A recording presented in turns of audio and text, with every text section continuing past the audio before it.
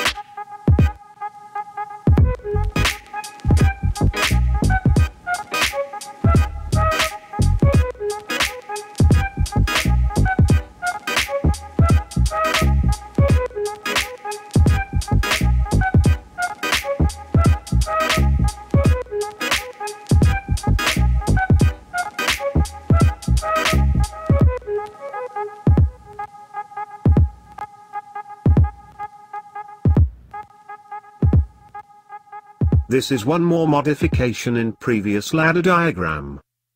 To hold cylinder in extended position for given period of time. On delay timer is used. Let us see working of circuit.